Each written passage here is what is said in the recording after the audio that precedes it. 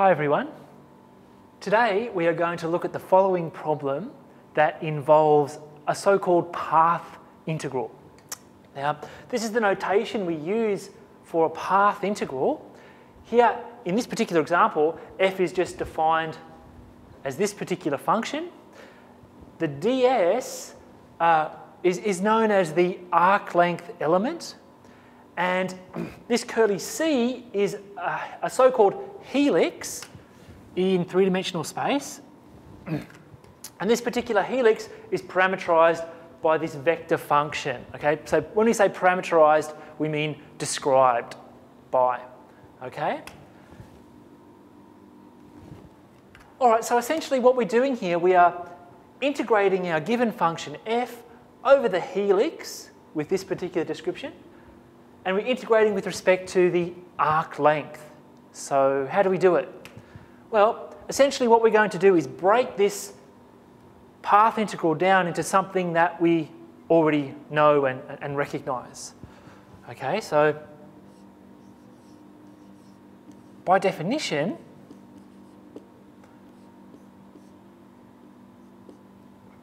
the path integral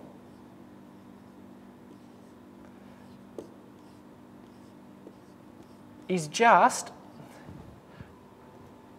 f evaluated along our parameterization multiplied by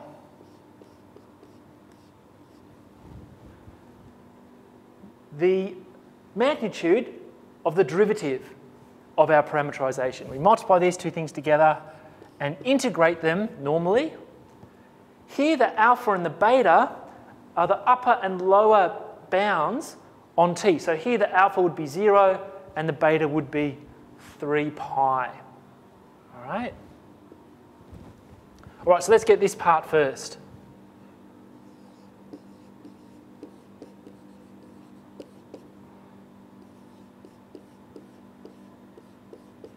F evaluated along our parameterization. So what we do is we go to our vector function C and substitute in cos t for x into f, sin t for y into f, and t for z in f. All right, so the first part's going to become cos squared t. The second part's going to become sin squared t. And the final part is just going to become t. Now, if you look closely here, you'll see some nice simplification and cancellation. Cos squared plus sin squared is 1. So we get a very simple function of t here. Let's work out this part.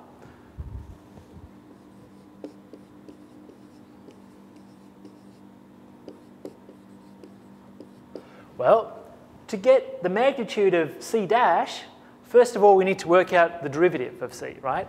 So to do that, we differentiate each term with respect to t and write as a vector. Okay, I'm going to put everything together here, but hopefully it's clear what's going on. All right, so let's take the derivative of cos t with respect to t, sin t with respect to t, and t with respect to t. Okay, so now what we do is we square each component, add all the components together, and take the square root. Okay, so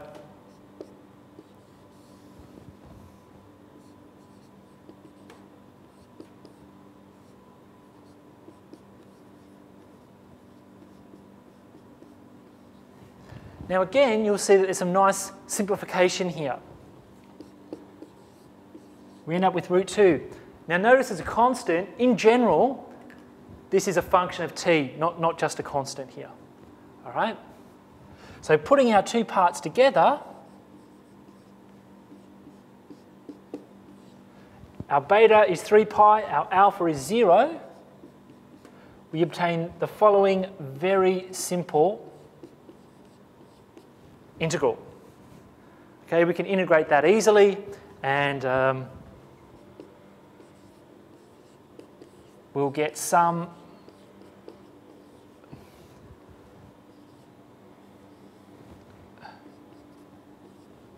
something like this.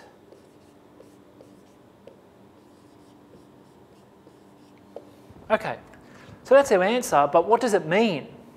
Well, as far as applications go, if our f represents a density function, and this particular helix is a spring or a coil, then a path integral represents the total mass of the spring or coil. Okay, and in this particular case, the density function f would measure mass per unit length. Okay, so that's one particular application of path integrals.